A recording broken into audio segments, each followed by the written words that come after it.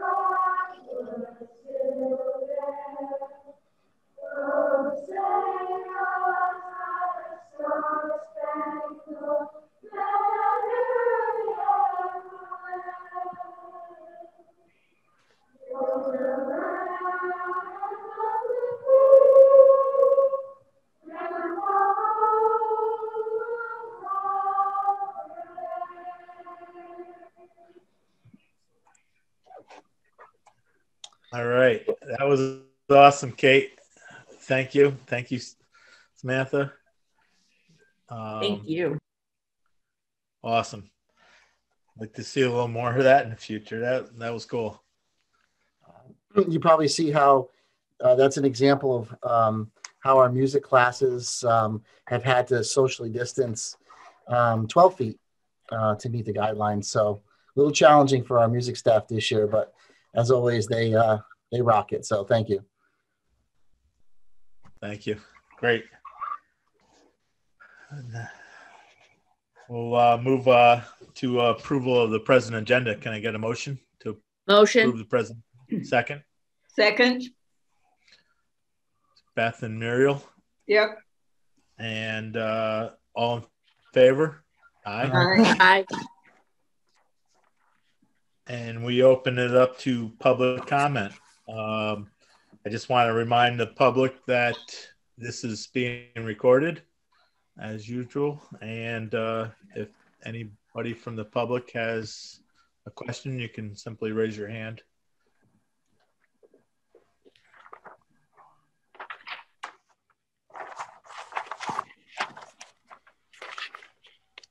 All right, I see no hands. So we'll move along to board member comment. Any board members have any comment? Matt has a comment. I see your hand. Two quick ones. One, first of all, I'm really heartened by this donation that we've got wrapped up in consensus agenda because it was a business agreement. Can we share the dollar amount?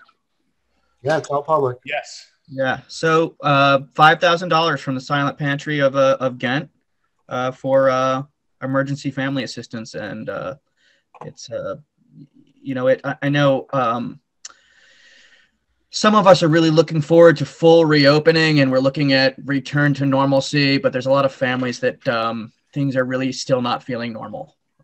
So that's really great. And the second thing is I've heard some feedback already on some positive feedback on potential changes to our density guidelines in the school. So looking forward to that as well.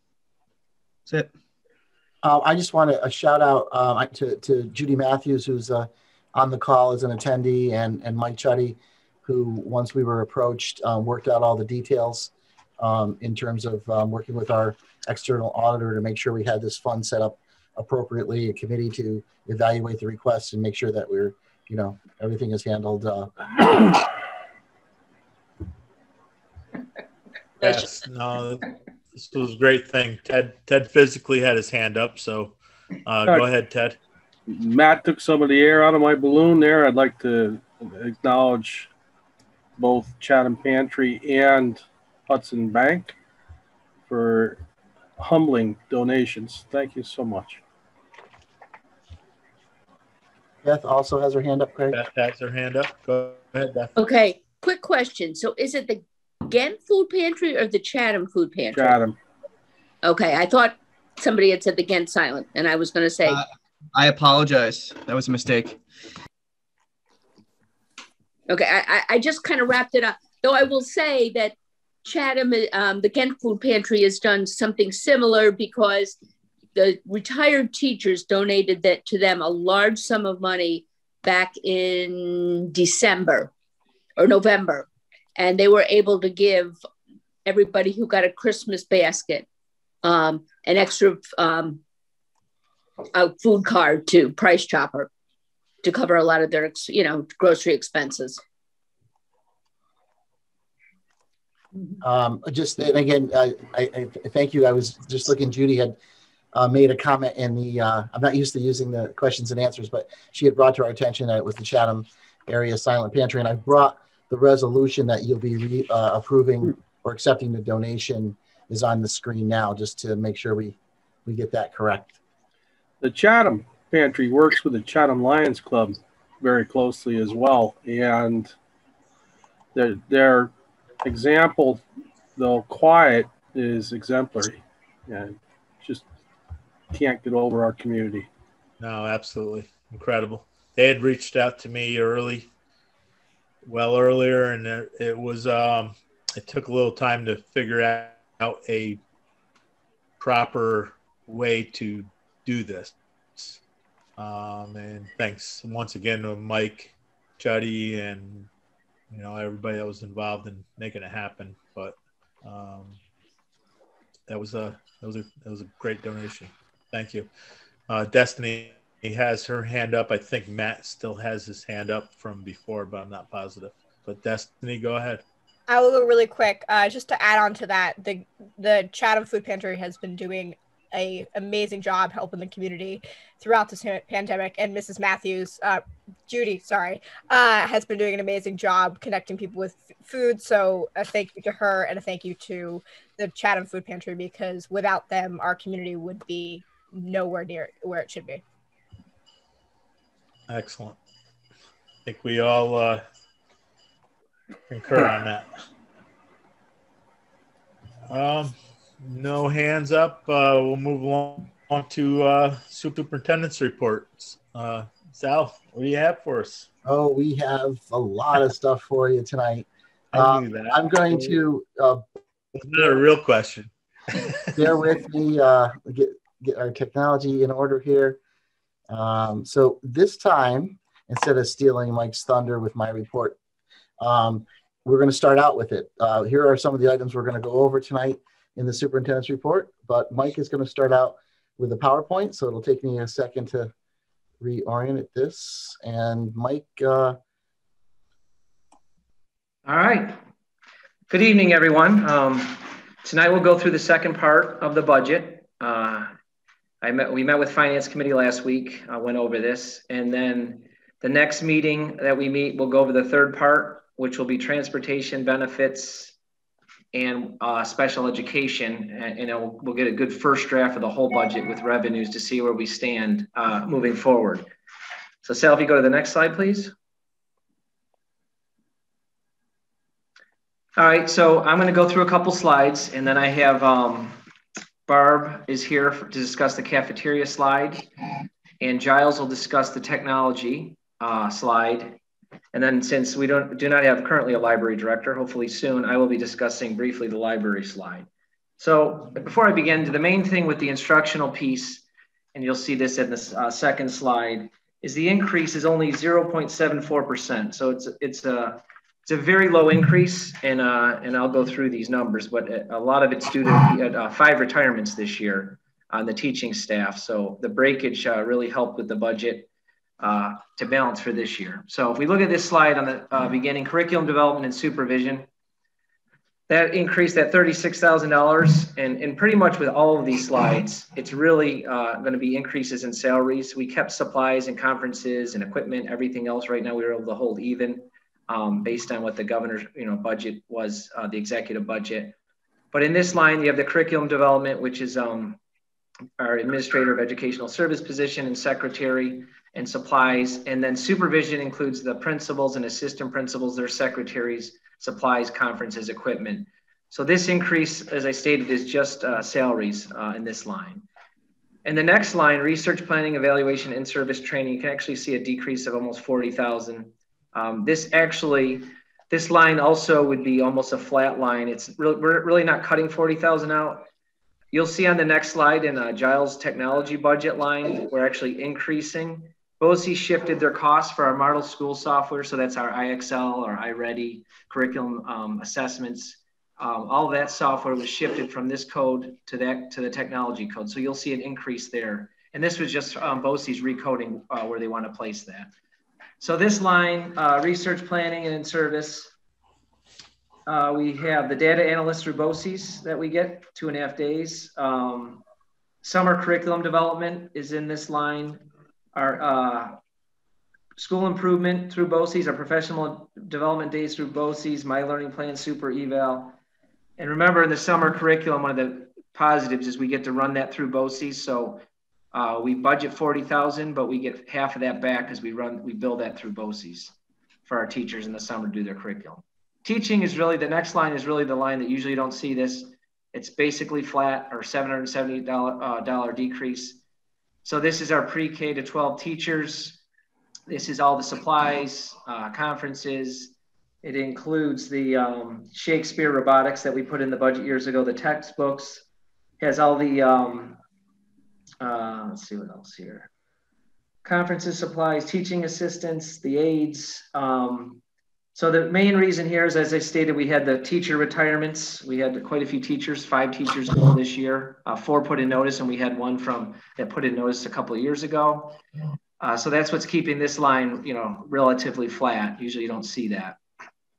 Next line, special education. I highlighted that in yellow because the only thing I did with this line is I adjusted everyone in their programs this year. So we did have some changes. We actually had a high cost student move into BOCES. But we had some contingent money to offset that. So this is a line that I'll meet with Brian Simon. Actually, we're going to meet Friday. And then right before the board meeting, we'll check over the numbers again, because as you know, one student moves in or out can be a significant dollar amount. So this number, like as I stated, is just a rollover of what we have this year, but I have to sit down with him and go in depth with that on Friday, and then before we meet again with the board.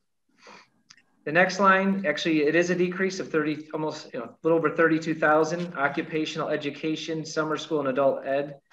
What's driving this increase is our occupational ed, or through BOCES, that CTE program, and that's our 5-year average.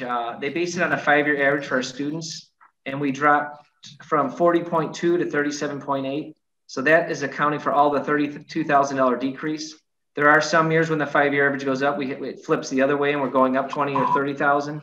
But this year, we have the benefit of that, helping the budget. Summer school, just a summer school program, we kept flat. And then adult education is driver's ed and adult ed.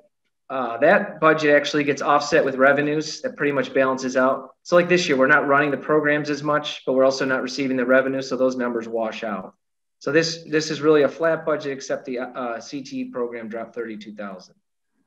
Then library and AV, this is our librarians, the 2 we have, and then all the databases. And we have a set amount of money, and I'll be meeting with the librarians to go over their databases. Usually they look at, a nice thing is they really go through the numbers on what's being utilized and what's not.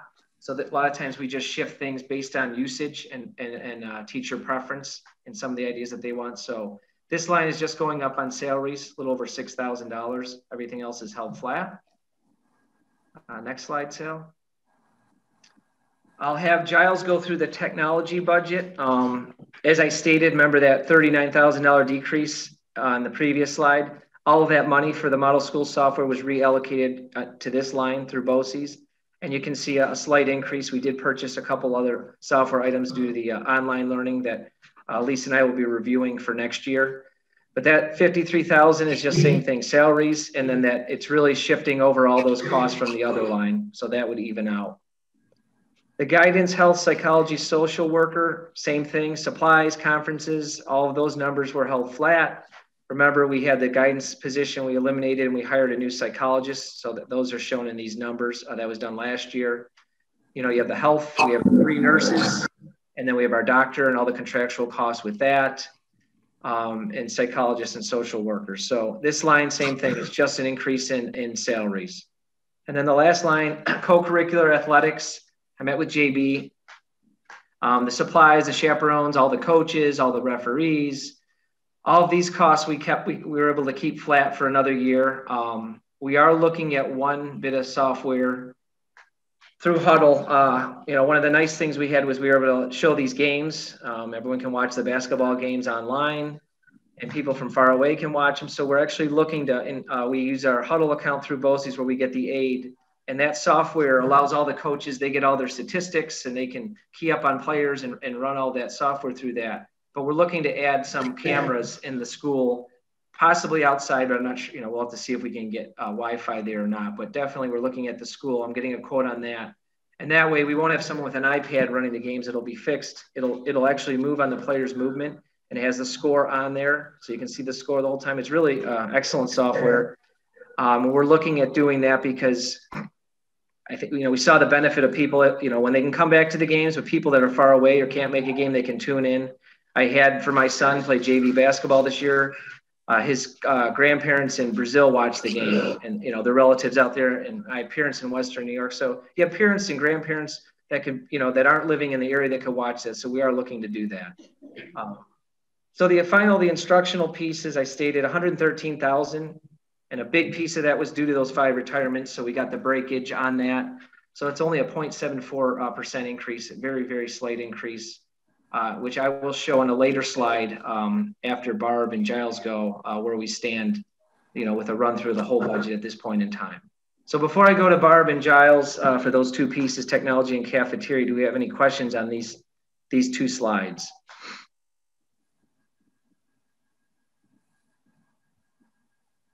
Okay, so let's see who's next. Or Sal, can you see who's up first? All right, so I'll have Giles Felton, our technology director. He'll discuss a little bit about the technology program. All right, thanks, Mike. We kept our budget pretty much the same. As you said, the big increase was the BOCES change. But the interesting thing to point that out, that's all instructional software. That's all software that's used for student use. We're running it through BOCES, so that $50,000 that we spend in that code could have cost the district $100,000, approximately. Rough numbers, please. But this is all money we've been able to save the district by running software through BOCES and COSERs and cooperative agreements through them. Districts are actually just finally realizing they can do this because BOCES and NERC are now putting out lists to see who's compliant with 2D ed law. And districts are finally realizing, but we've realized a long time ago, we could offer a lot more software packages to our staff and our students by running software just billing through BOCES. So it's a nice service that we've worked, in the past 5 years to really push a lot of our instructional software over there. This year, the real big change, obviously COVID, we kind of noticed that in technology, but we got a new staff member. We changed out aide to an engineer. The higher skill set has definitely paid off. The individual also, Harris, has been incredibly energetic. He's brought his 2 children to the district. So he's a parent, he's a worker, and a resident, obviously. And it's been a really great addition. In time, it might cost the district a little bit more aid versus engineer, but I think this is going to really pay off in the service we can deliver to our staff. Other than that, our technology pretty much stayed pat. We had, years ago, a good rise in our hardware budget, but this year we needed it because we actually increased 3 grade levels of Chromebook use.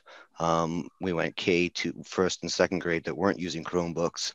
In April, we decided we needed to give them Chromebooks so they could be connected for education. So we were able to absorb 3 extra grades because we had excess numbers.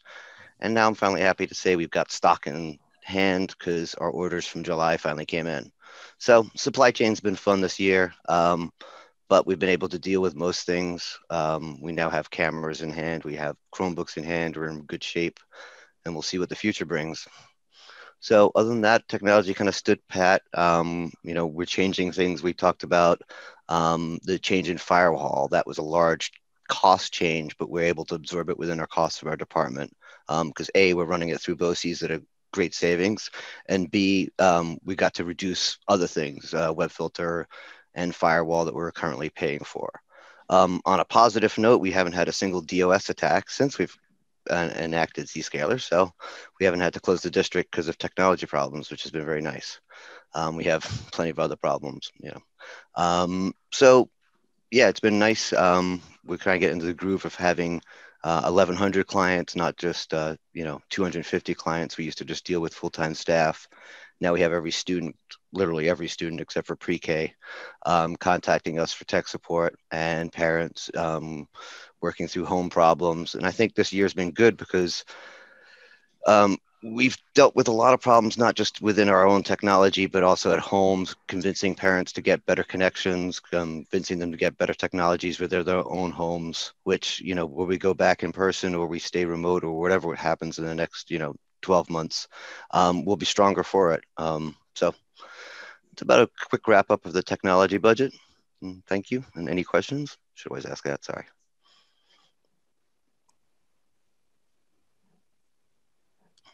Great. Matt does have a hand up if yeah, it's a new hand. Yep. So I just want to dig in a little bit on fleet disposition and management. Obviously the fleet's gotten larger and the tech support has gotten larger. So the 2 questions I have are, what is the oldest machine we're going to have in our live fleet, the student Chromebook fleet? Either now or by the end of the year or by the beginning of next year. And then the second question is, in terms of the operational change and the support overhead changed, are there changes to, I guess, service requests or the service desk process flow that are impacting the budget and operations here? So just maybe 2 minutes on that. In terms of fleet, because we actually kept spares, we self-insured. Our fleet didn't grow too much. Our usage grew. We basically had a loss of, all our spares. The way the high school worked is we had one for every student, but we also had 100 lying around as spares for different reasons. Same with the other buildings. So our fleet didn't grow too much. It's still, our fleet's larger than our number of students because now we've got an influx of new Chromebooks, but we always try and keep a padding of that. So we're always available to swap out. So I think, in terms of licensing, we have 1,600 Chromebooks licensed, but there's about 1,350 out in circulation. The oldest Chromebook, I couldn't tell you. I mean, the oldest Chromebook, I have one, the original one we bought, it still works and I use it at home. The oldest Chromebook could be as old as 7 years old, but as long as it works, kids don't return it or a student doesn't return it, it's out in production. So we didn't really start buying in volume until about 5 years ago, the Spin R11s. So when we see the asset tags in the 5,000s and the 6,000s, we try to replace them with newer models. But unless a kid breaks it, sits on it, drops it, cat grabs it, it's out there in circulation. So the way they're designed is almost like a cell phone. As long as you can connect to this Wi-Fi and you can run the software, it will continue to work. So. All right. Just to clarify there on that, maybe age was the wrong way to ask that question. So I've got 5 kids in district across a bunch of ages and a bunch of classrooms, and I've seen them work last year and this year. So a lot of diversity. And some of the machines are newer and some of the machines are older. Some of the classes are using Hungry software and some of them aren't. I have seen at times these machines crawl to the point with no tabs open, no apps open, because of some classroom software. It's basically an unusable educational experience. And I think that those are not widespread, but I suspect some of the newer fleet that we have, are not having those same constraints. So I'm really curious in terms of distribution of resourcing there, if these older machines are going to be kicking around for a while, how that's impacting the classrooms. And I know that our teachers don't chime up because they've got a lot of big problems to solve, right? But I've seen it. It really impacts the kids when they sit there for 20 minutes, they can't load a video or they're on a video call and the video call itself brings their machine to a standstill. So that's really what I was trying to understand. A lot of times we see that it's actually cookies based, or the kid hasn't restarted the Chromebook in 6 months. We haven't seen too much resource incentive. I mean, the processor is much weaker than a desktop, but the RAM is similar to an average desktop. The simple thing is when a kid has a problem and he says, my thing froze, we replace the Chromebook and then we look at the Chromebook. So we've been able to cycle through new machines on a pretty regular basis. It's really just, the fleet management is as problems occur. So if a problem occurred and a student, for whatever reason, had a meet that didn't load or a video that didn't load, chances are we'd replace the Chromebook as the first step of triage. So we're trying to take out the older Chromebooks. Probably the roundabout way of saying that is when an older Chromebook has problems and a problem is alerted to us, we'll replace the Chromebook. So that's how we're trying to manage and triage, the older machines that might cause problems. Okay, well, it sounds like then maybe the examples I've seen are maybe not widely affecting people the way I think they might be. If you're not having to intervene and swap out a whole classroom's hardware, then that would indicate that maybe they're sized appropriately. But I've seen some examples where that's not the case, and I'm not sure that we're collecting the data. These have really changed from being supplementary resources to being required resources, and the whole pattern's changing. They're running more software at the same time.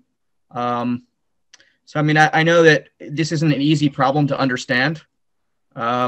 No, I understand the problem, but we don't really have the resources to grapple with it. I mean, don't have the staff to really worry about utilization of CPU and RAM stats. I'm really just trying to keep the kids having a working device in their hand. With 3 staff members, that's really where we're at. We replaced them as needed, but we can't sit there and look at our software and see which ones are running really high in CPU and RAM because we just don't have the resources to do such a task.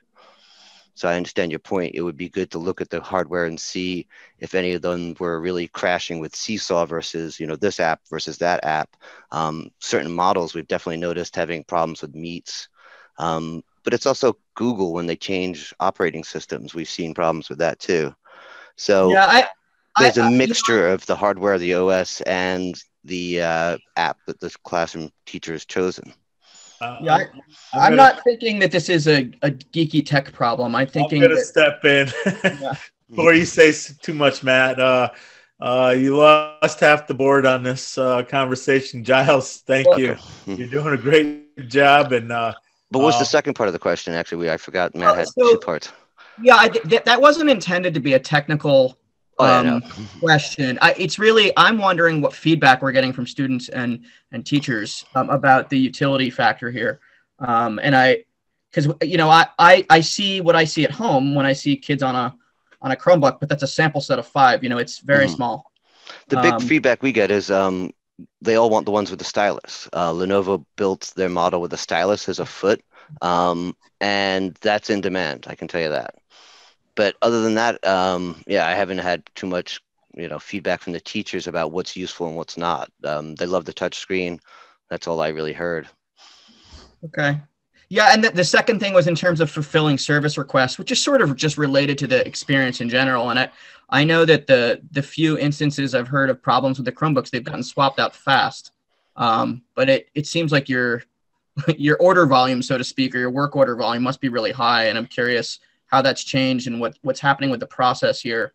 Because I'm imagining that this was an emergency response to needing to remote work, but there's no rewinding or unwinding this change, right? We're going to be going forward and people are going to be using these machines more. Yeah, we didn't really, I didn't bring stats today, and I could have, and I sometimes do at the help desk, but basically in March, we went into emergency mode and it hasn't shifted since we haven't come back out of emergency mode.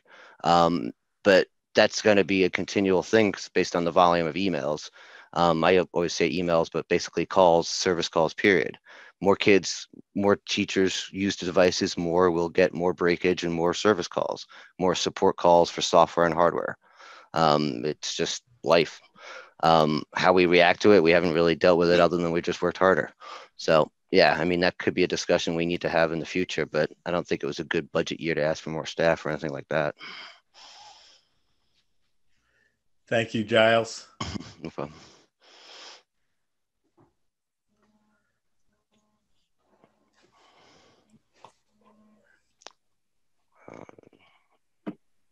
All right, Mike. Yeah, Sal. All right, now I'll have Barb Murray. She'll talk about the cafeteria program. I'll let her. Barb, you ready? Yep, I'm ready. Okay, got a couple slides here. All right. Hi, everyone. How you doing? Good. How you doing, Barb? Good. Yeah. All right. So we'll start with the first one there, our COVID impact. We've been impacted in many ways. It has affected the food availability and our food cost. Because of how we're serving meals this year, the amount that we are spending on paper products and safety products such as gloves, bleach, cleaning products have increased. Our revenue is less due to not having vending sales, no head start, less adults are purchasing, and less students in the building to serve. It has also limited the choices that students can choose from. At MED and the middle school, we're not offering deli sandwiches or the yogurt parfaits that we used to, or the salads. And at the middle school, they would also have a second choice to a hot entree, and we just don't have the ability to do that this year with how we're serving. So these are, all the items that the students love that we had to take away. And of course, all of that has affected how our budget is going to end up for this year. The second one, for the additional financial loss, luckily, after Mike and I sat down, this is better than we thought it was going to be. We thought that we were looking at an additional cost of $137,000 that would be transferred at the end of the year on top of our estimated $115,000 for a total of $252,000. As it stands right now, we're looking at the estimated additional cost to only be $83,000 on top of the $115,000, so about $198,000, which is close to $50,000 less than we expected. And then our budget is going to be based on us coming back in a normal school year next year, hopefully. And then for the Department of Defense Fresh Fruit and Vegetable Program, this is something I've never done before, but this year we had some extra money in our USDA commodities because items were canceled due to production issues.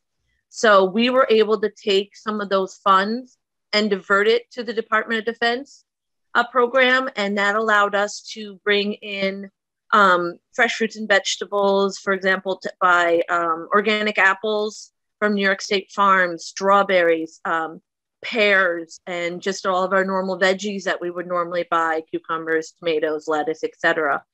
And then these items are higher priced items. So by being able to take, right now we took $5,000, and I think I have another $2,200 I can transfer over. By being able to do that, it's a small amount, but it helps, and every little bit helps. One of the things that we did this year, I thought it was cute, but let's see if I can get this picture. Let me fix my screen here. Okay. I don't know if anybody can see the strawberry picture there. But we made a strawberry dessert for Valentine's Day and handed it out to all the kids. So it's it's fresh strawberries with whipped cream and chocolate syrup. All right, so that's that. And then we had one more slide, right, Mike?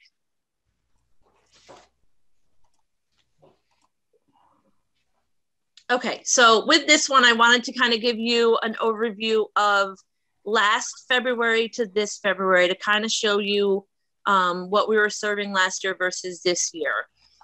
So if you look at the top part of it, February 2020, for let's say the elementary school, our enrollment was 427. And then our average daily participation, we would serve an average of 95 breakfast and 201 lunch. And if you compare it to what we did this year, with the average of 285 students in the building, that's the difference of enrollment minus who is fully remote. We served 139 breakfasts with 2 less days and 155 lunch. So it's not, we're much better in our breakfast, and lunch isn't too far off. We'll compare the middle school, 246, and we were served an average of 23 breakfast and 99 lunch, versus this number here. If you look at the enrollment, unfortunately, I did not get how many were remote yet when I did this, but we're serving an average of 46, and from my understanding, it's about half for lunch and 14 for breakfast. And then, of course, you see the high school, 325 was the enrollment last year. Breakfast was about 50 and 140 for lunch. And this year, with an average daily attendance of 95 students, we're serving 11 breakfast and 50 lunch. So, not too bad. We're kind of staying in the half range for the most part. So I think we're kind of on trend to what we expected. All right, I think that's all we had. Is there any questions?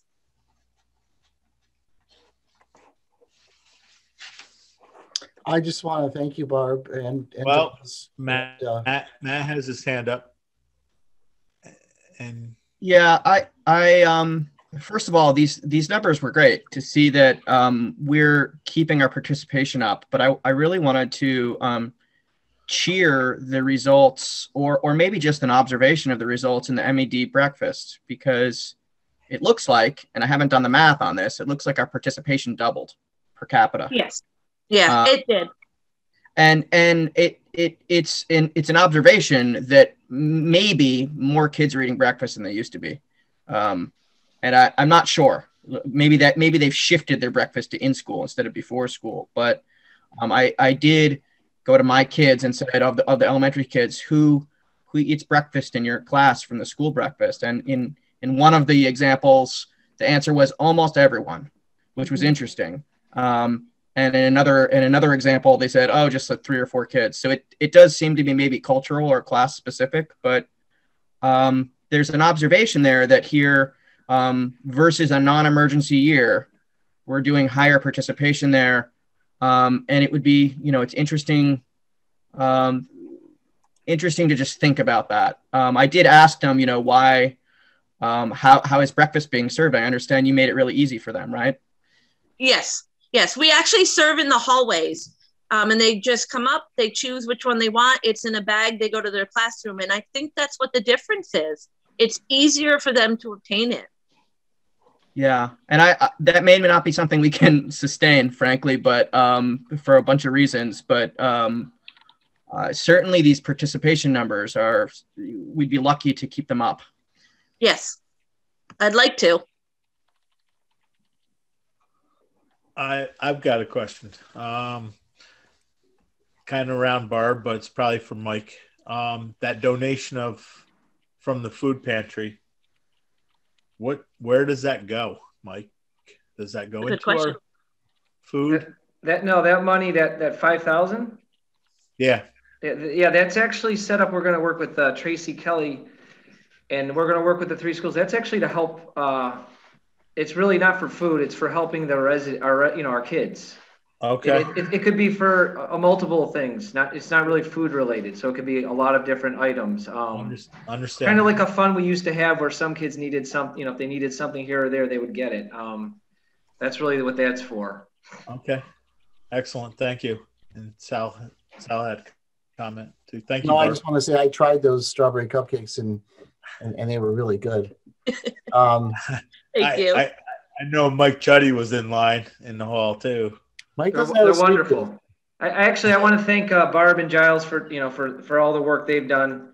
Giles, we had that obviously the technological issues, and it was an amazing amount of work he did this year, and to get us going, get through that. It was very difficult. And Barb, same thing with this, really trying to make a cafeteria run with what's going on.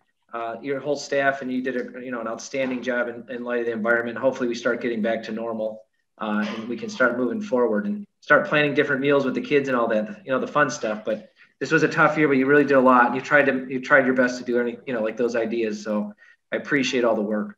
No, thank you. Yep. Thank you, Giles. Thank you, Barb, for everything you guys do. Thank you. Now for the library, I went over this, I go through the detailed budget with CPLAC. And this is showing the transfer line, $7,500. The detailed budget, years ago, we kind of showed the library as a standalone, where if we said, we allocate our maintenance person, we allocate some tech staff, we allocate we have the heating, the electric, the phones, the water and sewer, so all of that. So on this budget, the main thing that really changed was salaries, obviously increases in salaries and benefits.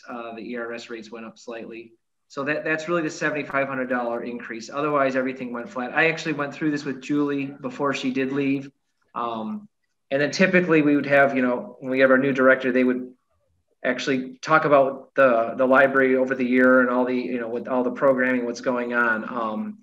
So we're still in a process of searching, and hopefully, soon, like I said, we'll have someone. I've been heading over to the library about twice a week to see if there's any issues and help handle some of the problems. And they've been doing a wonderful job, but hopefully we get a director soon.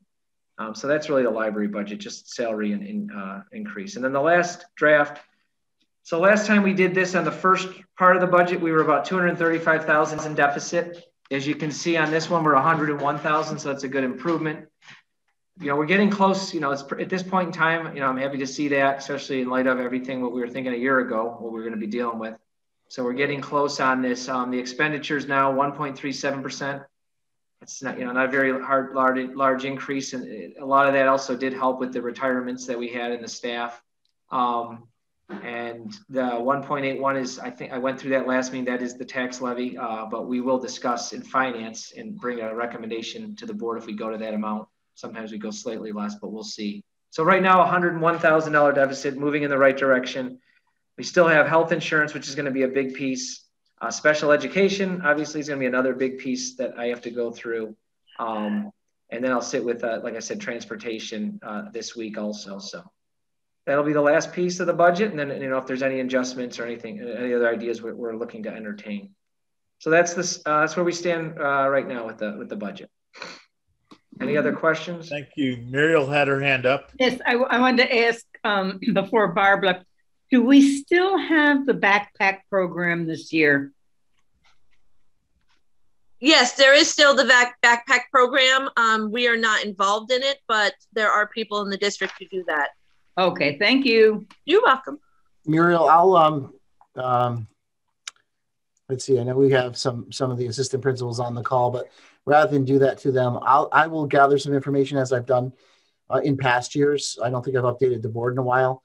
I'll reach out to those who coordinate that in all three buildings, and hopefully by the Friday report, I can give you a little update on the backpack program, and perhaps how it may look a little different this year. But I'm pretty sure Ann O'Neill, I think it's changed here at MED, and who runs it at the high schools escaped me, but I'll get you an update on that. Thank you. Sal, I believe it's Christina Scott at MED and Carol Williams at the high school. But, okay, I knew she. Yeah, but verify that. But Yeah, I think that's what it is. I know when I go into the faculty room here, the tables are still full of deliveries and stuff like that. So I know something's happening, but we'll get you an update on that. Thank you. Mary, you still have your hand up unless Denise has a question. Wow. Let me see here. Lower, is it down? It's down. Now. Okay. Okay. Thank you. Great report. Good questions, guys. Thanks. Okay, so that's only the tip of the iceberg. Oh, yes. So let's get you updated on a few other things. So just to keep me organized, I'll bring up some other artifacts as we're going along. So that takes care of the budget for Mr. Chuddy, so thank you very much. The next order of business, my next presentation, excuse me, bring up some notes here for myself. Sorry about that. It's the one thing about trying to do this Zoom on the same screen you're trying to work on. So as I reported in the Friday report, in September, the governor signed into law a requirement that all public employers, including school districts, adopt a continuation of operations plan. Should the governor declare a public health emergency involving communicable diseases, this amends education law so that we can add this to our district-wide safety plans, which we typically share with the board in the spring and have an obligation to post to our website for public comment, and then you adopt it end of June or I believe early July. So we'll do that. This plan identifies various aspects of providing a safe work environment and continued education of students and district operations during an emergency.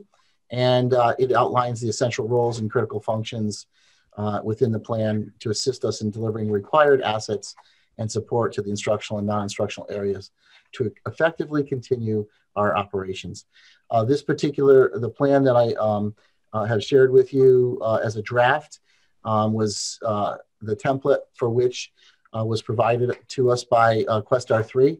We then worked with our health and safety specialists, Patrick Parator, Mr. Chuddy, Andy Davey, and I to kind of customize it to meet the needs of Chatham.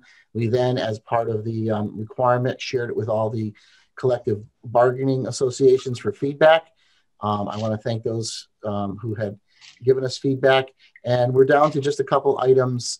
Down to a couple items that we're still addressing with Chrysalyn Chanton, our school attorney, that the teachers union had brought to our attention, and so we're working through those. So in time, they're somewhat minor changes, and I would bring those to you prior to asking you to approve these, to approve the plan at the next meeting on the 23rd of March.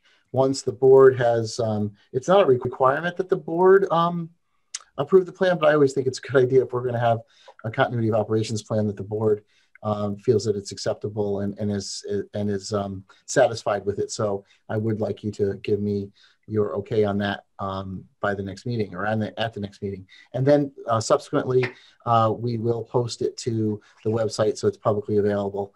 There's nothing in the plan in terms of, unlike our individual building safety plans, that could give someone any specific information that could be used in terms of a security vulnerability. So that's the plan. I don't know if anybody has, I do have, I can bring up just a thumbnail of the plan for those who have not seen it. It's it's a lot of pages. So I don't know if the board had any specific questions about the plan that I can answer tonight or prior to the next board meeting. And so that would be that portion of the report. So if there's anything right now that you'd like to ask, we can do that, or we can certainly handle that between now and the next meeting if you haven't had a chance to take a look at it. It's 39 pages, so. Good so far? I see no hands, Sal. Okay, good. A quick update on the library director's position. So I know I've been keeping you apprised on our Friday updates, but I'm pleased to report that we interviewed our 2 final candidates yesterday. And the committee, which is made up of Mr. Chuddy, John McGowan, who heads up the CPLAC advisory committee, and one of our library aides, Corey, am I saying that right? We have made a selection. I have checked the references, the reference letters, and I reached out to that candidate this afternoon. We've been playing some text tag, and she wanted to call me back this evening, but I told her that we had a board meeting, so we're looking to talk tomorrow morning. I will make her an offer and see if we can negotiate an acceptance to come be our new director. And as I mentioned to you in the Friday report, I think all the candidates would have made a fine addition to the library, 2 of which stood out, and we have offered, or we will be offering to the committee's top choice from that point forward. If that works out and she agrees to the terms and conditions that we're able to provide her, which are similar to the management confidential, they're the terms and conditions that the board has already previously approved for the library director, and agrees to the salary that we're able to provide her, then I will bring a recommendation to the board on the 23rd. I will also find out when I speak to her, based on that time frame, what type of notice she feels she would need to give her current employer, so that way I could pin down an estimated starting date. And Ted has his hand up. Still learning to drive this damn computer. Continuity of operations plan. Quickly, this is not the place to detail educational strategies in response to a public health problem, correct? That is correct. Okay. Well, I'm seriously looking forward to that aspect of plan in the future, detailing somewhat what we learned and where we may go with it. Now is not the time. I thank you. Okay, Ted. Oh, so just put it up a little bit. Going on to our COVID response update, a section that we've kind of included for quite a few months. I'm pleased to report that, the positivity rate continues to be very favorable. I just pulled this from the Columbia County website. It's the data as of yesterday. It's today's posting. The county is down to 1.8%.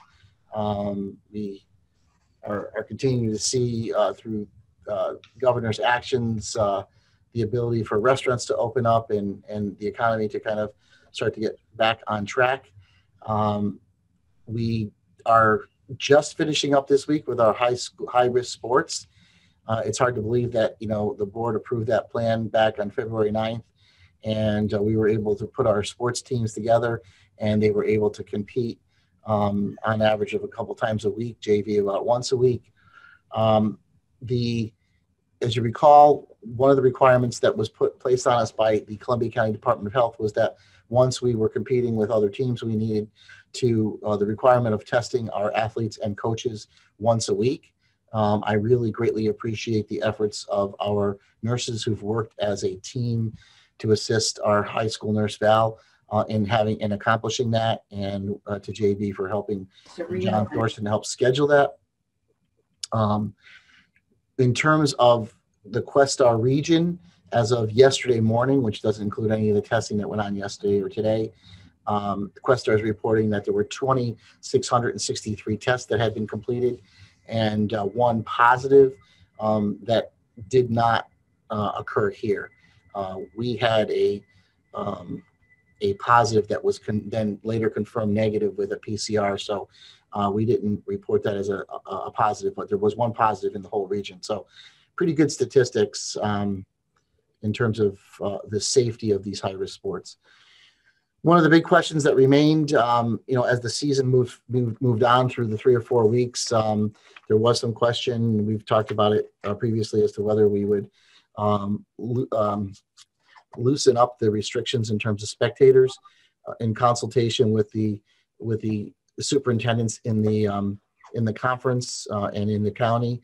Things were going well. Parents were reviewing online, and we really didn't want to upset the apple cart, so to speak, end up having a positive case that would shut the season down. So a decision was made to finish out the season this week with the existing conditions, and then look towards fall too, which starts, if weather permitting, starts this next week, and have a discussion about revisiting spectators. I have a meeting again, like every Wednesday, with the Columbia County Department of Health, and that's one of our topics for this week as well. I can tell you that the director, Jack Mabb, is really comfortable in terms of outdoor sports, in having flexibility to offer spectators. We'll have to see in terms of this season, which also includes girls volleyball, obviously indoors, whether we decide to allow spectators or continue with a streaming scenario. So more to come in terms of spectators for the fall too. And then of course, looking ahead to spring sports, those are not considered high risk. We will not, and I should go back a step, fall two football is still considered high risk, as is girls volleyball. So we're assuming we're still gonna have to test unless the director decides that because the positivity rate has now diminished to the point where it is pretty low, that he'll suspend that requirement. But right now we are assuming that we're going to have to test athletes once a week because it is still considered a quote unquote high risk sport. However, when we get to spring and we're doing baseball and softball, those are not classified as high risk, and we don't at this point expect that we're going to have to test or that we would have to restrict spectators. So that's our hope. Wow. The last piece, and then I'll certainly open it up to questions, is we continue to try to pass along vaccination information. This week, just prior to beginning the board meeting, I had gotten an email that there is going to be a vaccination clinic held this Thursday, sponsored by the Columbia County Department of Health at the community colleges they have, to focus on essential workers, which our teachers fall into that category. I sent that link out, and then I saw a text from the county saying they were having problems with their website. Again, those links have been hit or miss. They put up an amount of vaccines, and those websites are hit really quick, and sometimes we have good luck with getting some of our staff in, and other times we don't. But I am happy to report I don't have clear metrics just yet, but MED as an example, we took a look today at some of the self-reporting that's been done in terms of people who've been vaccinated. And when I looked at the list, I only saw 14 staff members. Now that's MED. I don't believe that list included district employees, but of the entire staff, which includes teachers, teaching assistants, aides, there were only 14 names of individuals who are either not vaccinated or have chosen not to be vaccinated. So, we're getting up without having the actual numbers, at least in this building, we're up to like 80% vaccinated if my rough calculations are correct. So our mission to try to get as many staff persons vaccinated, so we can not only kind of reduce the anxiety, but as you've seen from the reports, that once you've been vaccinated and what they call fully vaccinated, which is 14 days out from your second vaccination, if it's one of the vaccinations that requires 2 doses, or 14 days out from the new Johnson & Johnson, I would assume would apply. Then some of the parameters around having to quarantine, having to test, it all changes. So there is some glimmer of hope and light at the end of the tunnel. I'm going to pause for a second on the COVID response to answer any questions, and then go on to the final 2 things that I have for you. So there's a couple hands. I think Ted forgot to put his hand down, but Chris Spencer has his hand up. Go ahead, Chris. Oh, I'm sorry. And then after Chris, I have some other good news I forgot to tell you about. Well, I was just curious. So that 80% is in the middle school, you said? I don't. I just happened to buzz Roughly across the hall to that this is MED, and the nurse was sharing some of her own data with me late this afternoon. So we have a voluntary link out there where staff, if they would like to report to us if they've been vaccinated or not. As you remember, the governor had put a requirement in place through an executive order, and then a few days later, based on different factors, he backed off on that. So it's no longer a requirement that staff notify us they've been vaccinated. They chose to try to figure this out through the local departments of health, which quite honestly, I'm not really sure how practical that is, because for those of us who've gone for a vaccine, they know what category we're in, but they don't know whether we're a teacher or a superintendent. So if what he was trying to gain was a ratio of teachers to students within a building, I don't know if that's going to materialize like they expected. So that's just the commentary. The other thing, and I know the board has been copied on this, and I should have mentioned this because I'm so excited about it. We have a staff person within the school district whose spouse actually works for Walgreens, and we had been hearing over the last couple of days that through the superintendent in Lansingburg that some of the Walgreens were reaching out to their school districts. I received a communication today, and I've been working with one of the regional managers to potentially set up. We don't have all the details finalized right now. They have a very large number of Johnson & Johnson vaccines that they need to use within the very near future, and have offered us to potentially create a custom pod right here within the district. So we are feverishly working on trying to get something for either Friday evening after work or Saturday, potentially both. Some depends on the availability of their pharmacists and scheduling. But what's so exciting about that for me is J&J is one shot. And if we can get it on a Friday or Saturday, it gives us that buffer for those who are receiving it to, if they're not feeling well the next day, they can recover. Because as you know, on our effort to really try to get as many staff persons vaccinated, it's been a bit disruptive, especially when there's a large number of staff people who go at the same time. And as you know, I've reported to you that happened to us, and as a result, and we've notified parents, giving them as much advance notice as possible, that on March 26th, we have to go fully remote one more time here at MED to accommodate all those staff persons that are getting the second vaccine. And just a little qualifying comment for you, Chris.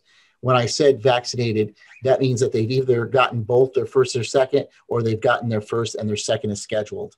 So after, within the next few weeks, the rest of the staff who have that second dose scheduled will then fall into that category. So anyone else in terms of vaccinations? Got everybody? Okay, a couple more things that I know you're probably interested in.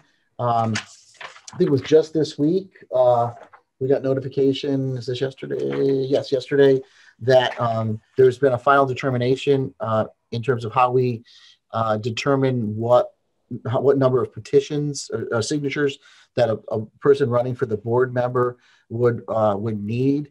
If you remember, because of the large turnout last year in terms of absentee voting, some people had brought to the attention of the governor that we typically use 2% of the previous year's voter turnout. And that last year, if we use the voter turnout, the numbers would have been in some ways artificially large and perhaps unfair. So they did make a determination this week that we would use the May 2019 numbers.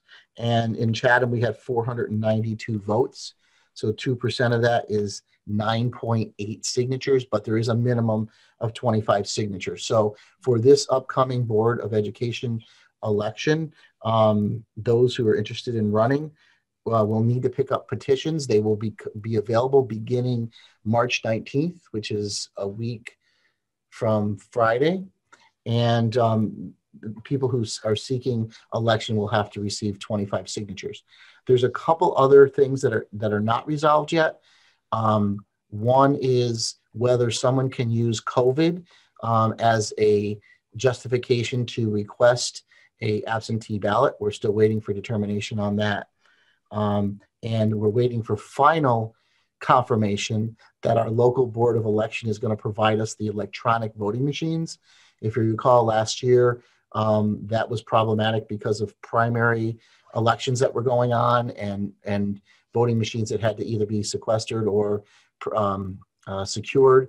And we ended up having to manually count all of the paper ballots. And again, that went really smooth under Debbie's leadership, and we had several community members who were in on that. And but it did take several hours to complete.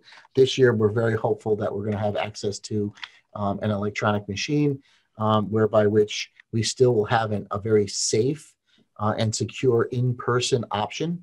And then based on whatever determination is made, there's always the availability of absentee ballots. We just have to find out whether, again, if someone wants an absentee ballot for some reason related to COVID, that they can have it that way. So that's, I don't know if that's what I know about this year's petitions and board elections. The only other thing that I'll mention is that if you recall, last year, the board passed a resolution to reduce the number of board members from 9 to 7.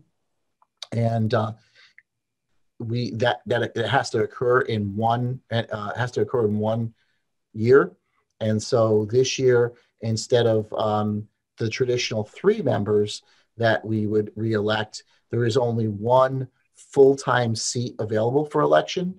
And because we had a couple resignations along the way, there is one one-year seat that's still available. So next meeting, if you'd like, Craig, I can bring up a chart and show everybody, because it is confusing and we've gone over it several times. But in short, we've had 2 resignations within the last year or so. And we're very pleased that we have 2 wonderful board members who've joined us. 1 seat was scheduled to expire for this election, so we would not be renewing that seat. And 1 of the resignations was scheduled to expire next year. So the way we look at this, we will have 2 seats available, 1 for a 3-year term, 1 for a 1-year term. And the way that works is the person who receives the most votes would get the longer term, and the person receiving the second person in order, depending on how many candidates run, would receive the 1-year seat. So that is correct, Sal. That's what I know for now. Yep. And if there are no questions there, I'm going to go on to one last thing, because I know this was a long report and we've got some other things to do, but I wanted to give you a first glimpse at the draft calendar for next year. Just give me an opportunity to kind of resize my screen and resize the sharing. So each year, about this time, we take a look at how the days end up. And I'll just make a couple, there's not anything earth shattering, just a couple notations about this draft that if there are not any objections to, we would ask the board to adopt at the next meeting. So if you look at it, what are some things that you might want to make note of? The first probably difference from last year to this year is because of our response to COVID, we moved all 4 conference days, superintendent's conference days, to the first week of school. that Tuesday, Wednesday, Thursday, and Friday after Labor Day were all professional development days. In next year's calendar, although there's still a lot of unknowns about what next year's school year will look like in terms of our students and our buildings and facilities, we do not see the need for front-ending our professional conference days. So this proposal seeks to start school as we have in the past traditionally on the Tuesday after Labor Day, the Tuesday the 7th, and Wednesday the 8th would be staff-only days, with students returning to our buildings and hopefully in a traditional manner on September 9th. We then again have put another conference day on Election Day that has served us pretty well in the past. There's two reasons why we've selected that again this year. First is that allows us to not have students within the building, and since this is used as a local polling site, we feel that that's an added school safety security measure. But the second is that was the date that also all the schools and Questar 3 have agreed on as a regional professional development day.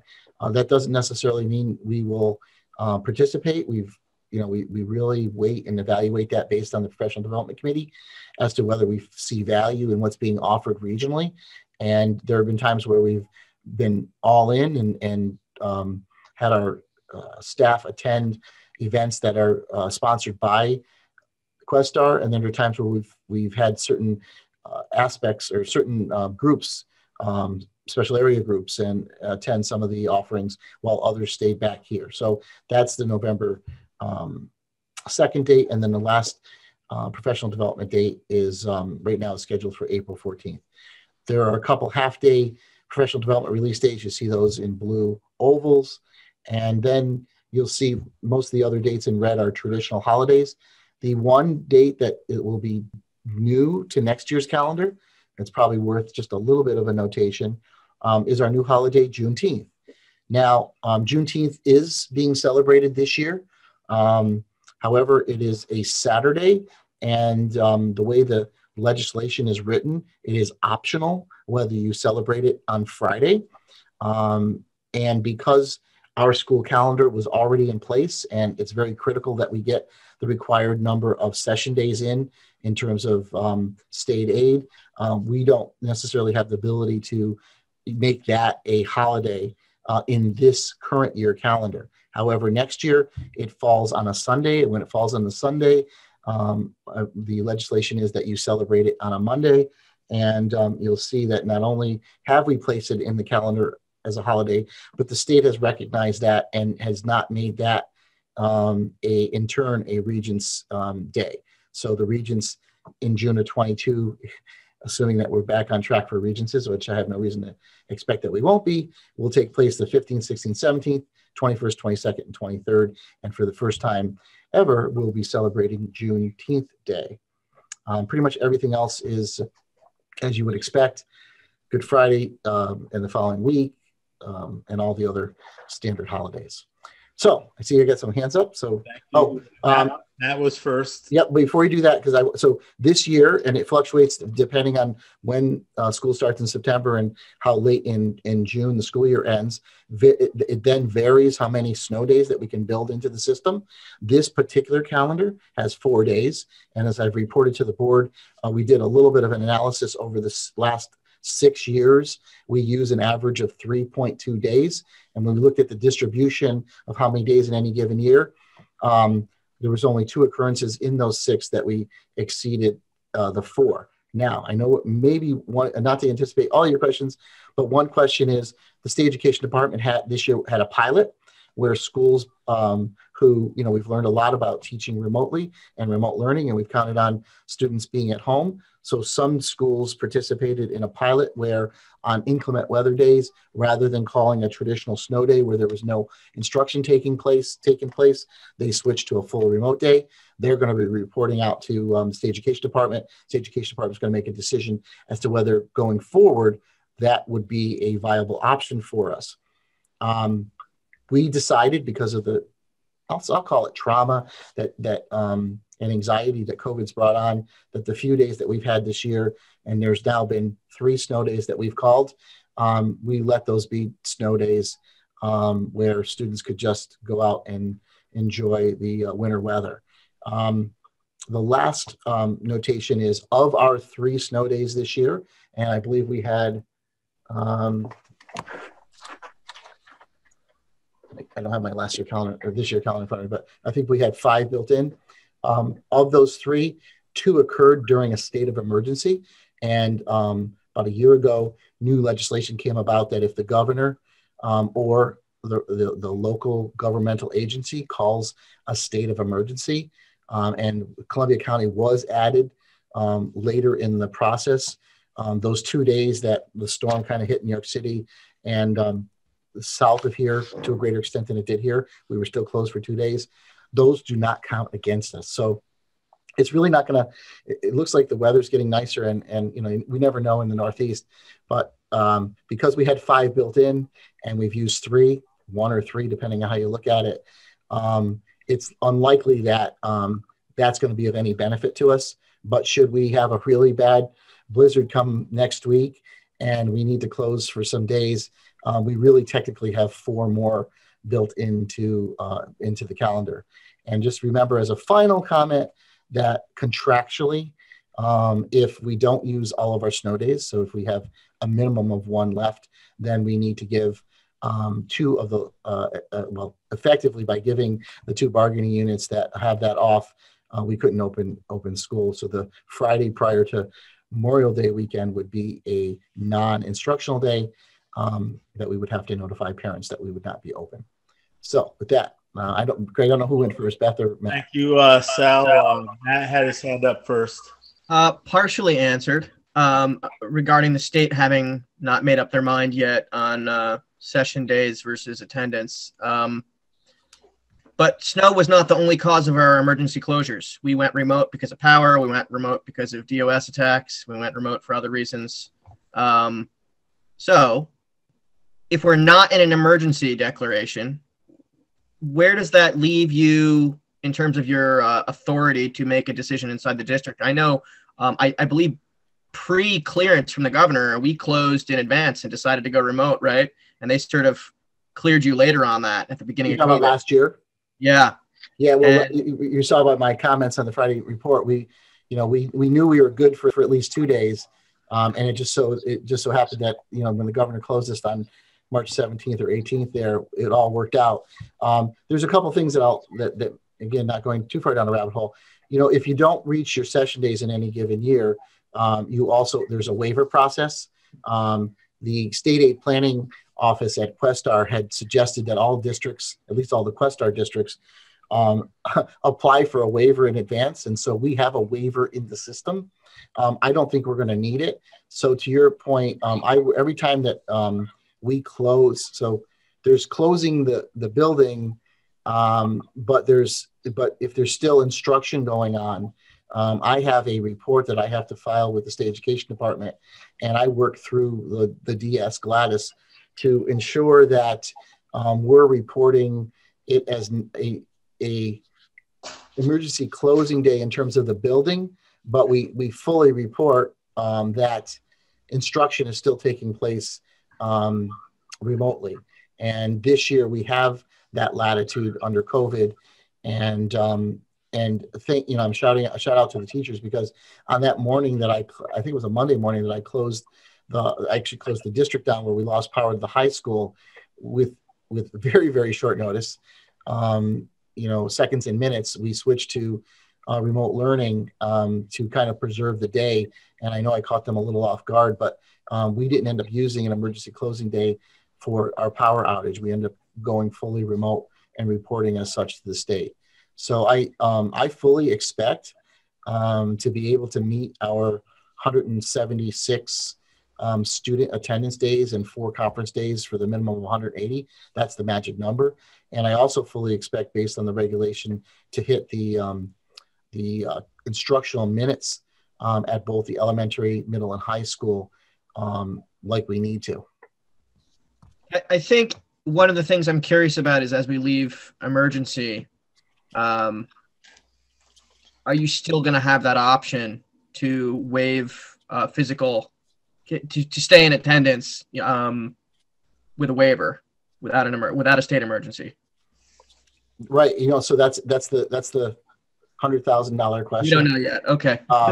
Because and I'll, I love to speculate. It's hard to say that you can justify remote learning and that you want you want districts to offer remote learning, but then when it comes to giving districts the latitude to use that as a credit, I think it's a double standard. I don't really know if they have a choice. Of course, I don't sit in Albany, but it would seem to me that if we can demonstrate that we are delivering instruction remotely on a given day, then we should have discretion over whether we are fully remote, whether we use a snow day or go fully remote. And as I sit here right now, I don't necessarily know whether we want to turn every snow day into a virtual learning day. I think there's maybe we use a combination, right? Maybe it gives us some flexibility in the schedule like it does for next year, that if we hit the 4 snow days, we don't have to go into the April break because we know that we can use any day after 4, we can go over to remote learning. So it gives us a lot of flexibility. But Matt, at this point, it's yet one of a growing list of questions that we as superintendents have that we really would like answered as we go into planning for next year. And not to get off my soapbox, the other one is required distancing. And as I mentioned, I know those are discussions that are occurring at the state education department and government level, but that is yet to be resolved. Rating. All right. Beth had a question too. Beth had a question for you, Sal. Yeah. Go ahead, Beth. And unmute. I'm unmuted now. All right. Looking at this calendar, April 14th, are we going to be able to use those as exhibitions? Well, keen eye. So that's why it's there.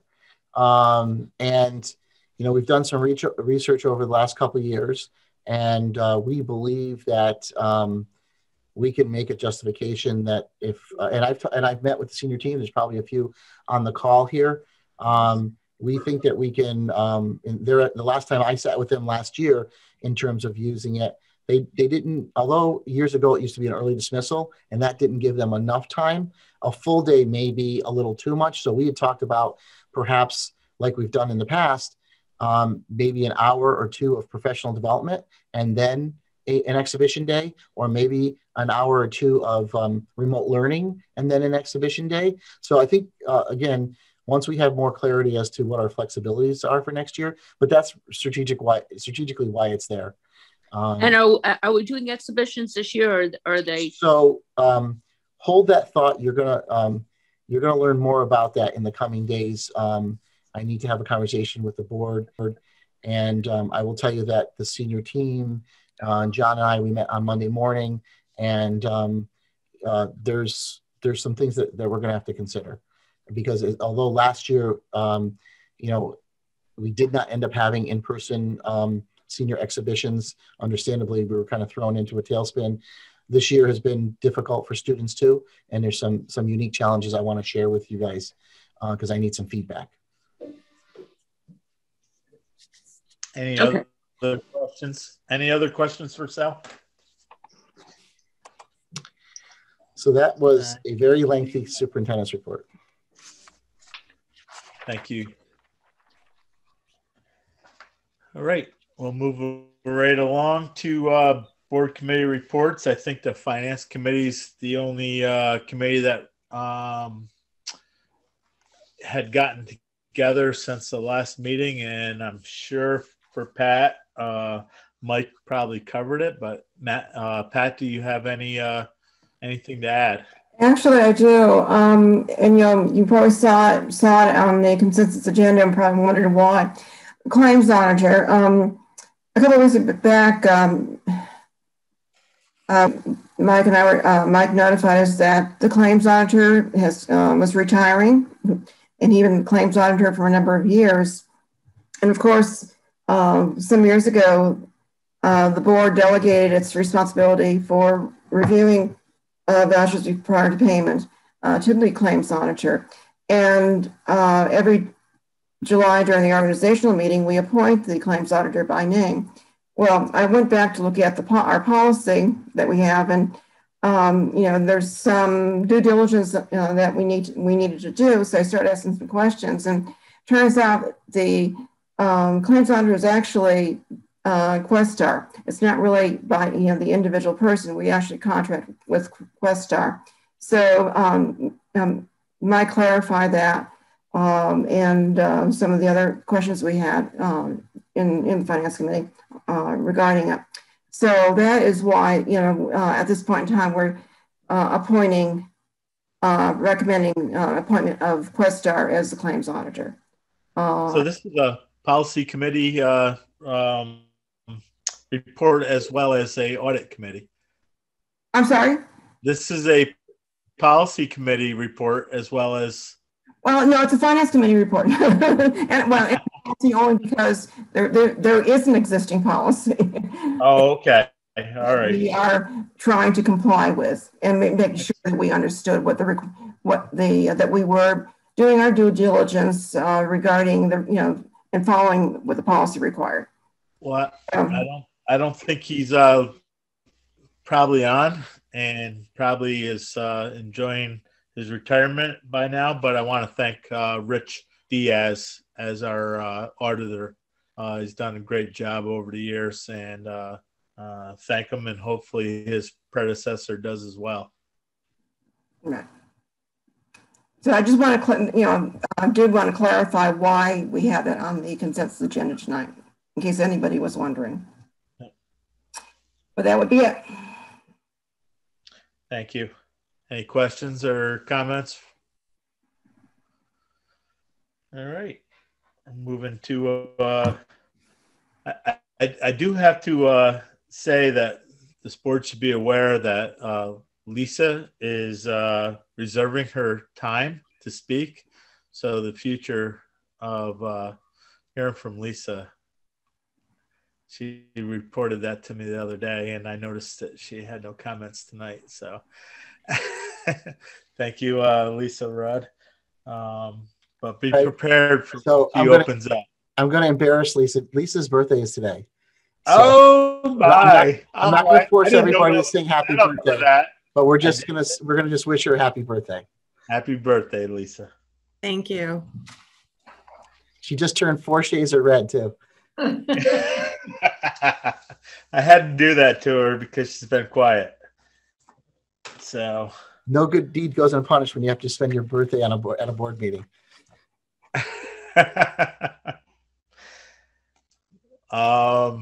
Muriel, you have anything? Happy birthday! I can do a shuffle ball change. We can. We'll do that just as soon as we're in person. Okay. Okay. We're going to consensus. R46, be it resolved, the Board of Education accept the consensus agenda H through J as written. Can I get a motion? Motion. Can I get a second? Second. Pat was second. I didn't catch who was first. Yes, I was.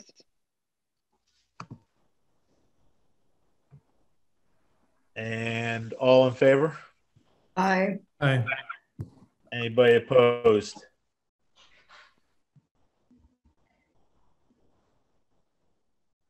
I'm going slow for Teresa. Craig, I actually have a quick question on that one. Go ahead. Questions or comments? Yeah. Still in favor, but I was hoping Chuddy was available to chime in on the budget transfer. Mike? I saw he went black, and I'm sure he. Oh yeah, okay. The budget transfer that was for the CARES Act. Is that the one? Yeah. Yeah. So what we did is typically a lot of times when you get the federal money, it's in the federal aid account, and you have to move the teachers over to the federal fund. We clarified with the accounting of it; they actually want to see it in the general fund. So all I'm doing for reporting purposes, and I put the teachers back in their normal positions, and I budgeted that way, so we were okay with that. But for reporting purposes, they want to, it's good to show that line for those teachers that we're pulling out in the federal fund. So the budget doesn't change. It's the same budget. I'm just moving it's in the same codes. I'm just making a CARES Act code to show that those teachers. Okay, thanks. Yep. Any other questions or comments? No, I just want to, again, I think, and maybe that's where you're going, Craig. Yeah, I'm going there. Okay, I'm going to let you take it then.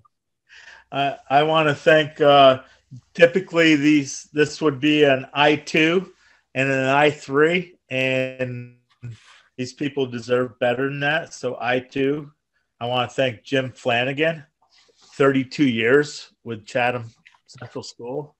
It's incredible. I3 doesn't sum up Patrice Tomasic. 41 years. Wow. We're talking about 73 years of education at Chatham. This is incredible. I want to thank them. I didn't even really prepare much more than that, but if anybody's got any comments. I just want to also throw. Incredible. I want to thank them. I want to throw Lucy in there too. 14 years as a teaching assistant. Also helped us out tremendously during COVID in working in the child care program and our collaboration with Kids Club. So we really appreciate all of our teachers, and we wish them well, but we don't want to see any of them leave. No, it's consensus and it's personnel. It's usually one of those things where we are cautious on saying names on most of these locations, but this one I'm not cautious on saying names. And I want to congratulate them and thank them for everything they've done for Chatham. And Destiny did have her hand up next. So Destiny. Yeah, I don't think I could put into words the impact that Mr. Flanagan and Ms. Tomaso have had on Chatham students. I texted my friend group who we would literally hang out in the art room in homeroom for 3 years, from freshman year to junior year, telling them Mrs. Tomaso is retiring. And after seeing Miss Harrigan go, we were emotional. It was an emotional night in a group chat last night. So yeah, our Chatham teachers really, truly the best, but Mr. Flanagan and Mrs. Tomaso one amazing, and I could go on, but I'll leave that at that. Thank you. Beth? Who I missed it. Who was the third teacher who had put in for retirement earlier? The teacher I mentioned? Yes. Teaching assistant. Lucy? Oh, okay. Richard? Did I have it right? Okay. Is any other questions or comments? All in favor? Aye? Aye. Aye.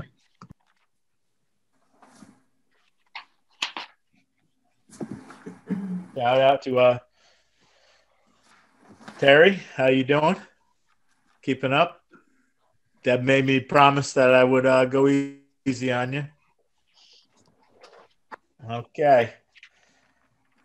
We're going to future agenda. Any board members have any items for future agenda? I see Beth's hand up, but I think she just didn't put it down. But I've got some stuff to talk about for our future agenda items. Gladys Cruz with Questar has approached us to we typically every year invite them in for a board meeting to go over some of the stuff. In the past, it's been budget kind of items. I'm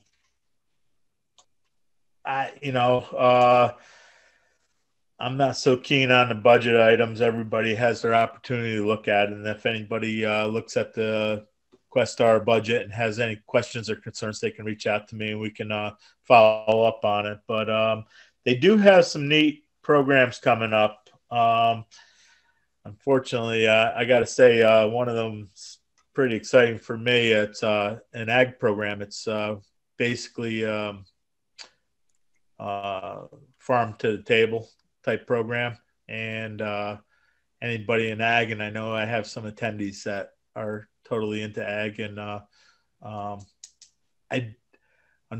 I'm excited to hear about it. Unfortunately, like their heavy construction, it was out of our area, so I'm not positive if it suits us, but it would still be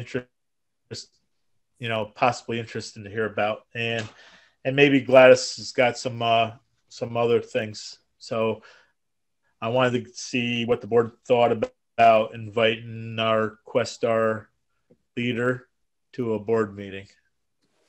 I'm all for it when we get back in person. Back in person? Yeah, when the board's meeting back in person. Okay. Instead of on Zoom. That's my opinion. Yep. Okay. Matt, you have your hand up. Yeah, I mean, in person sounds great as long as we're not waiting 6 months. I'm excited to hear from them.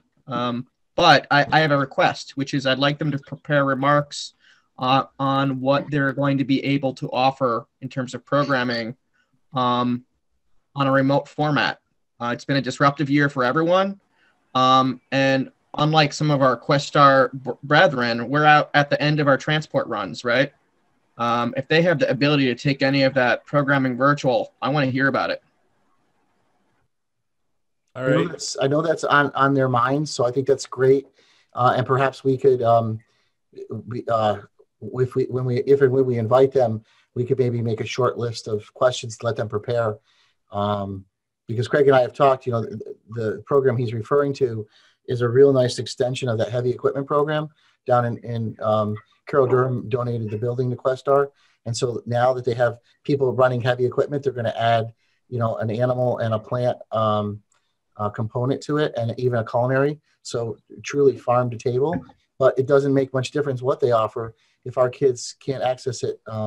And so discussions in terms of how they might be able to provide full day programming or help us, for our kids to have equal access to those programs.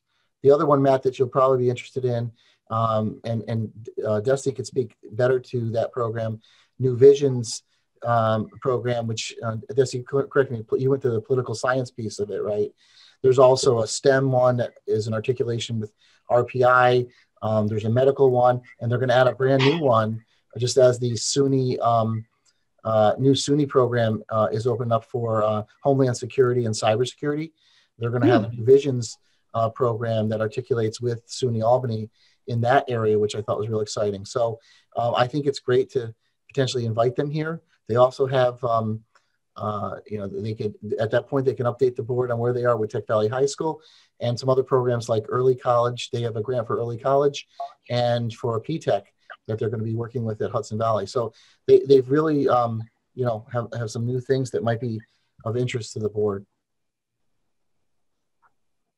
So this is the point where we've heard a few things. We can fine tune their report, because they're going to ask us to, because it's so broad. But I guess the first question is, would we like to schedule, I heard Muriel, when we're in person, we don't know when that'll be, but would we like to schedule Questar to speak at one of our next meetings, upcoming meetings? I think that's a great idea. Okay. I will tell you that they've been making the rounds virtually to some other districts. So I think they've given COVID, they've become accustomed to having to attend some of the meetings virtually. So the board's preference, and I'll reach out to Glass with whatever your wishes are. I think that we should take advantage of whatever the information, if we want to hear from Questar and see Gladys. And then they're always available at our request to come back and speak on behalf of other programs and stuff. So I think it would be, go ahead. I remember several years ago, this came up, and we're always very open to this, but anything that we really wanted to hear, just like Matt just said, we wrote down, gave it to our superintendent, and then the superintendent was able to tell Gladys and the people what we were interested in hearing, so they don't come in and get blindsided by things that they're not ready to discuss. Absolutely, and that's what I'm saying. Do we have a consensus? And that's what happened. Yeah. Okay. Right. Okay. So my first part, question A would be: do we feel we should hear from Questar? If we're all unanimous in that, then Yes. Yes. okay. Yes. All right. Question B is we'll work on a subject matter or subject matters so they're prepared when they come to us. Yes. Is everybody good with that? Yeah. Yes. And we'll go through Sal on that, Mhm. and we'll come up with some. You know, you can I'll, email.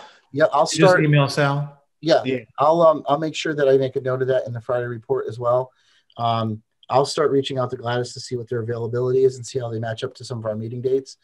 And then, you know, what I have right now, selfishly, I'd like to hear about their new programs. I've seen part of the presentation.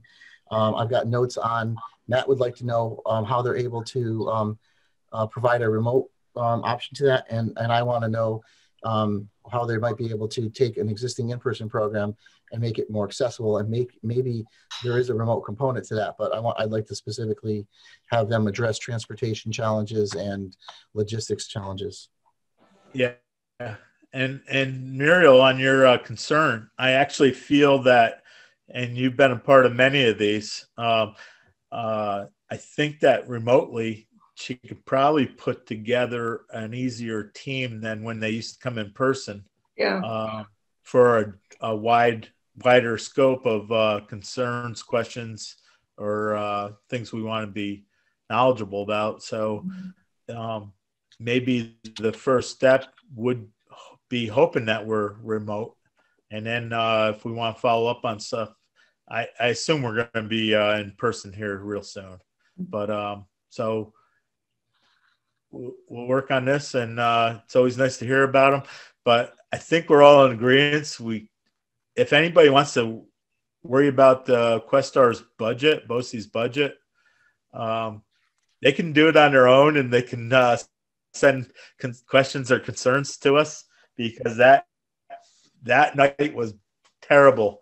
And I think even Mike Chuddy would agree if he's done eating. The Reader's Digest version is they've done a nice job of keeping most of their costs flat and very reasonable. And, you know, Mike and Lisa are going to sit down and look at the, I think it's the SR7, just to see what our services are and make sure that we're still subscribing to what we want to subscribe to. But other than that, I'd rather them talk about program and exciting opportunities for kids. Thank you. And I know Lisa's just waiting. She's chomping at the bit to tell us about their budget. I'm picking on you today. It's your birthday. For what it's worth, Craig, their annual meetings next month. I'll be attending, and if any other board members want to join, I'm sure we can still get them on the list. Yeah, I would like to. Oh, that'd be great. Yeah, it was put out. Gladys sent out an email to everybody, and it's open to all board members. What if So I have Deb? I'll have Deb resend that information. Yep, that's great, Matt, because it is, if something's odd in there, we should know about it. So that's great. And last year it was virtual, and it was pretty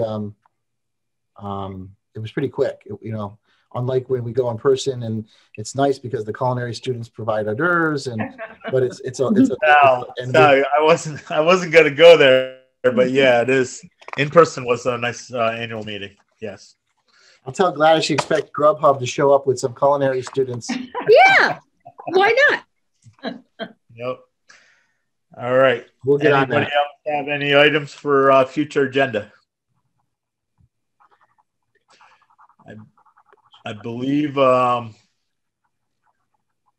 you know, so we'll work on that for everybody, and we usually give them that at least once a year. Maybe we have to go back twice a year this year.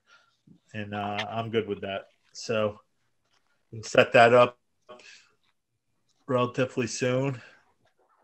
And so, like I said, once again, anybody that has any other questions or concerns, if they overlap, that'd be great. And we'll get them in to either me or Sal, and we'll let Gladys know what we're expecting, and we'll get back to you guys on that. It's good timing. Our counselors and principals have been invited to a lunch and learn this Wednesday on some of the new programs. So Gladys is reaching out on the instructional side to try to make our counselors aware of what some of the options are as well.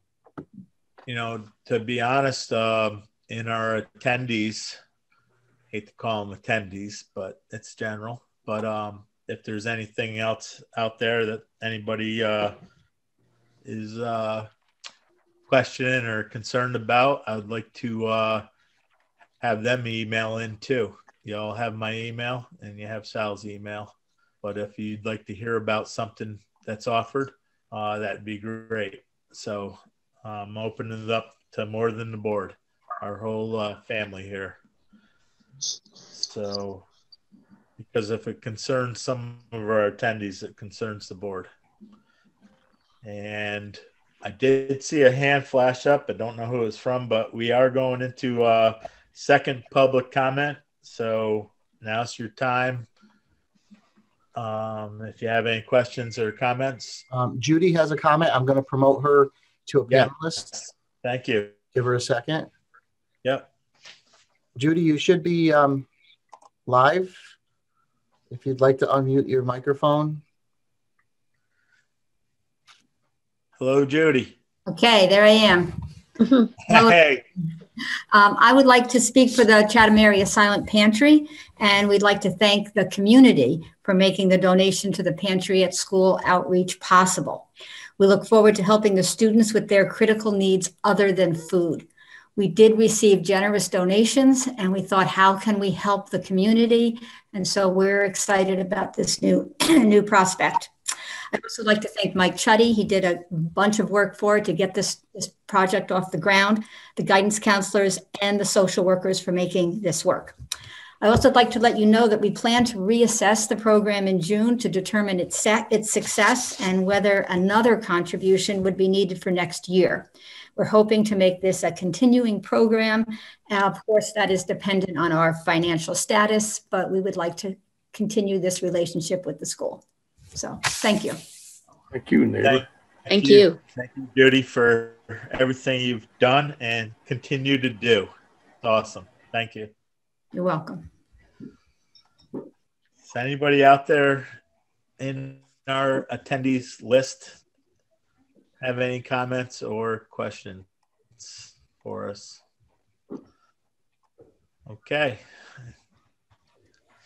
I know you all know how to raise your hand now because I've taught you guys often.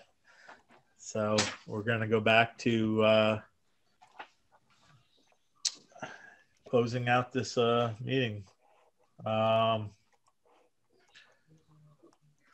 Any questions from you, Terry? We all good? All right. Thank you so much for filling in for Deb. And my pleasure. Thank you. We're gonna. I'm gonna ask for a motion to enter executive session. So moved. We have Muriel and Beth. Any? All right. So we're gonna appoint Sal for district pro temp, district clerk pro temp. Motion. Motion. Second. Destiny, second. And I do not anticipate returning to the open session. We will not be conducting any business or voting on any items. So thank you all for attending. And everybody knows how to switch over, right? Everybody got that? Yep. From the email, from Sal's email? Yep. So we're going to close out of this session and we're going to switch over to the other session. And we'll see you there.